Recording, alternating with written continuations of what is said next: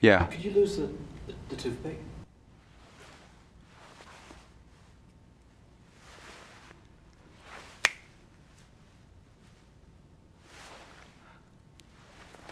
Check it out. In order to learn how to make the toothpick vanish, you first need a setup, and the setup requires a toothpick and a piece of Scotch tape. Take the Scotch tape, place it on the end of the toothpick, like so. Take the toothpick with the Scotch tape, stick it onto your thumb nail, like so. Remove the toothpick so you're creating a little funnel in the Scotch tape so that you can remove it and place it back in. So you start off with the toothpick in your mouth or wherever. You take the toothpick, place it into the little funnel. Take your index finger, pressing it onto the tape, which is holding the toothpick.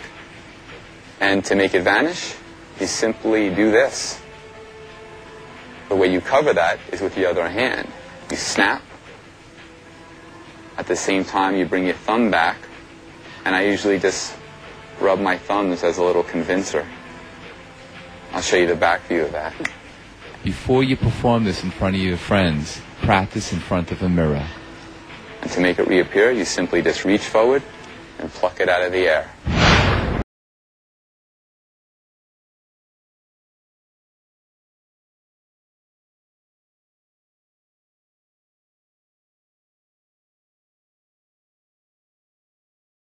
You know, they can't help me. I could get killed or maimed, yet they're just watching me, and hopefully I don't kill or maim myself. Yes, please don't. Now, will you show me a little something? Yes, I want to teach you something.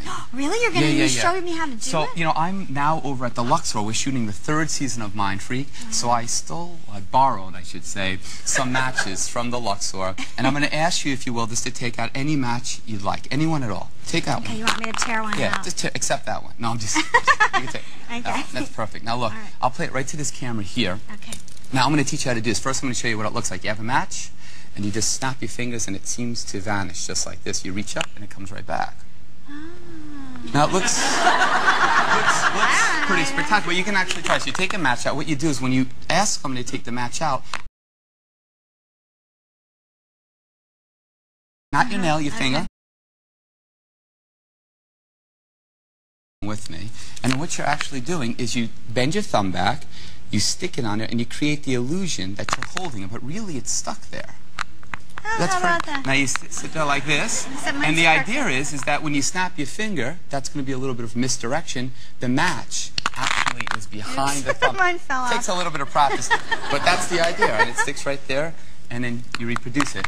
Now the difficult thing is when you take the match like this and you place it into your hand, is to really, really make the match disappear. Oh, that takes a little bit more practice, but I won't do that right now. I knew you were going to do that.